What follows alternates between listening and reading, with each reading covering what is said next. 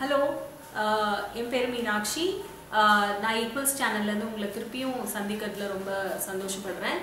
இந்த தடவை இந்த குறும்படம் நாங்கள் எதுக்காக பண்ணுறோம் அப்படின்னா, உலகம் முழுவதும் அனைத்து தரப்பு மக்களும், அனைத்து சமூக துறைகளில் வேலை பார்க்குற மக்களும், ஒதுக்கப்பட்ட சமூகத்தினரோடு வேலை பார்க்குற மக்களும் இப்போ பரவலாக பேசிகிட்டு இருக்கிறது வந்து சஸ்டைனபிள் டெவலப்மெண்ட் கோல்ஸ், எஸ்டிஜி, அல்லது நிரந்தர வளர்ச்சிக்கான ஒரு குறிக்கோள் அப்படின்ற ஒரு விஷயத்தை பற்றி தான் எல்லாருமே பேசிகிட்டு இருக்காங்க.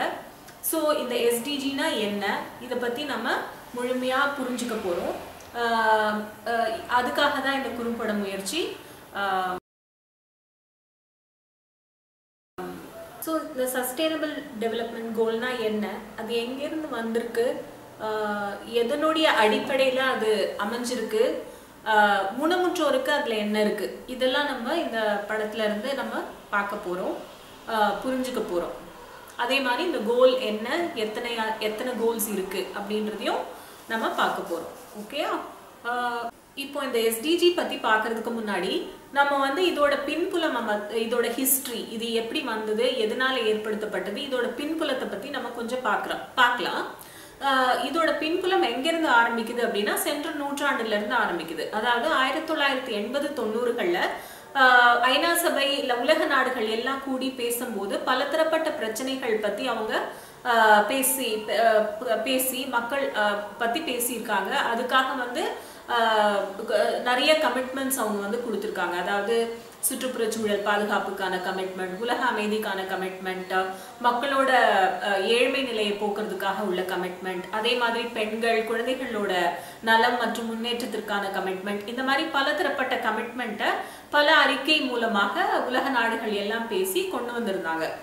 இது வந்து சரியா அமல்படுத்தப்பட்டதா என்னன்றது தெரியாத நிலையில உலக நாடுகள் மீண்டும் சந்திச்சு என்ன பண்ணாங்கன்னா, ஒரு மில்லினியம் டெவலப்மெண்ட் கோல் 15 ஆண்டுகளுக்கு சில குறிக்கோள் வச்சு நம்ம வேலை பண்ணலாம், அப்பதான் இதை முழுமையா நம்மளால நிறைவேற்ற முடியும் அப்படின்ட்டு 2000வது வருஷத்துல 2000ல வந்து அவங்க மில்லினியம் டெவலப்மெண்ட் கோல்னு 15 இயர்ஸ்க்கு, அதாவது 2000 to 2015க்கு ஒரு 8 குறிக்கோளை வச்சு அவங்க கொண்டு வந்தாங்க.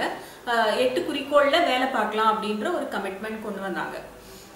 இந்த 8 குறிக்கோளும் வந்து எல்லா நாடுகளுக்கும் பொருத்தமா இல்லாம வெறும் வளரும் நாடுகளை நோக்கியே, வளரும் நாடுகள் வளரணும் அந்த நோக்கத்தோட ஏற்படுத்தப்பட்டதுதான் இந்த 8 குறிக்கோள். இந்த 8 குறிக்கோள்ல அவங்க வேலை செஞ்சுட்டு இருந்தாங்க. அந்த 8 குறிக்கோள் என்னன்னா, ஏழ்மையை குறைக்கிறது, எலிமெண்ட்ரி எல்லாருக்கும் அடிப்படையான கல்வி கிடைக்கணும் அப்படின்றது, அப்புறம் வந்து பெண்கள் முன்னேற்றம், குழந்தைகள் முன்னேற்றம், பெண்களுடைய இறப்பு விகிதம் வந்து குறைக்கிறது, அதே மாதிரி குழந்தைகளுடைய இறப்பு விகிதம் குறைக்கிறது, அதுக்கப்புறம் வந்து கிளைமேட் சேஞ்ச், அதை வந்து அதோட தாக்கத்தை குறைக்கிறது. இந்த மாதிரியான ஒரு 8 குறிக்கோள்ல அவங்க வேலை அவங்க வந்து ஒரு அமைச்சு உலக நாடுகள் வேலை பார்க்கலாம் அப்படின்னு சொன்னாங்க. இப்போ இந்த சைட்ல இருக்கிற படத்துல உங்களுக்கு அந்த 8 குறிக்கோள் என்னன்றது நல்லா தெரியும். அப்புறம் என்ன பண்ணாங்கன்னா, 2015 வரைக்கும் தான் அந்த குறிக்கோள். அப்புறம் அந்த குறிக்கோள்ல பல விஷயங்கள், அதாவது மெட்டர்னல் மார்டாலிட்டி ரேட், அதாவது தாய் இறப்பு விகிதம் குறைய தொடங்குச்சு, குழந்தைகளோட முன்னேற்றம் இருக்க ஆரம்பிச்சது, கல்வி, அடிப்படை கல்வியில வந்து நிறைய முன்னேற்றம் தெரிய ஆரம்பிச்சது. ஆனா எல்லாமே வளர்ந்து வரும் நாடுகள்ல இது முழுமையாக அமல்படுத்தப்பட்ட மாதிரி தெரியல. அதே மாதிரி வெறும் வளர்ந்து வரும் நாடுகளுக்கு மட்டும் குறிக்கோள் வச்சா இது வந்து ஒரு ஒருங்கிணைந்த வளர்ச்சி பாதையில உலகம் போகுதா அப்படின்ற ஒரு கேள்வியும் எல்லாருக்கும் இருந்தது. இப்போ வளரும் நாடுகளுக்கு எந்த ஒரு பிரச்சனையுமே இல்லையா அப்படின்ற ஒரு கேள்வியும் இருந்தது. இந்த மாதிரி கேள்வியின் அடிப்படையில 2013ல இருந்து உலக நாடுகள் எல்லாமே வேலை பார்க்க ஆரம்பிச்சாங்க. 2013-14 ஆண்டுகள்ல வந்து எல்லா நாடுகளும் இந்த ஐநா சபை இந்த நிரந்தர வளர்ச்சி குறிக்கோள் பத்தின வேலையை தொடங்கிட்டாங்க. அப்புறம் எந்த அளவுக்கு வளர்ச்சி இருக்கு, இந்த மாதிரி பார்வைகளும் அவங்க பார்க்க ஆரம்பிச்சிட்டாங்க, கணக்கெடுக்க ஆரம்பிச்சிட்டாங்க.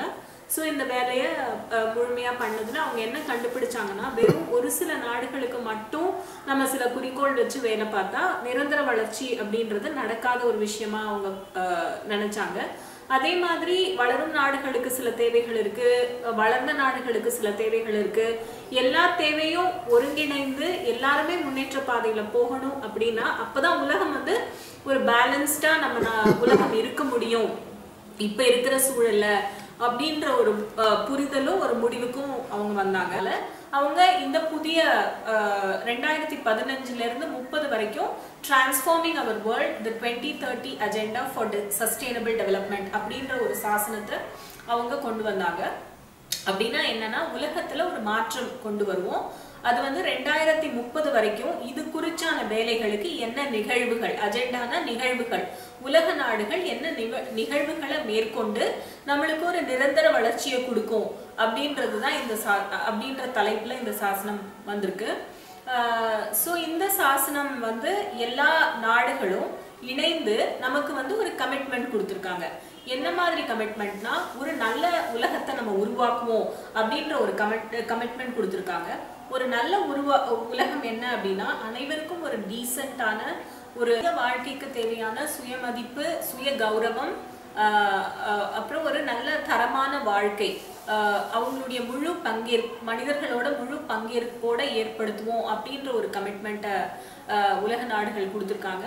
அதே மாதிரி உலக நாடுகள் என்ன சொல்லியிருக்காங்கன்னா இந்த உலகத்தை, அதாவது நம்ம வாழற பிளானட், நம்ம எர்த், நம்ம வாழ்ற பிளானட்டை வந்து நம்ம பாதுகாப்போம் அப்படின்ற ஒரு கமிட்மெண்ட்டையும் அந்த கொள்கையும் மனசுல வச்சுட்டு அவங்க இந்த சாசனத்தை எல்லாருமா சேர்ந்து உருவாக்கியிருக்காங்க.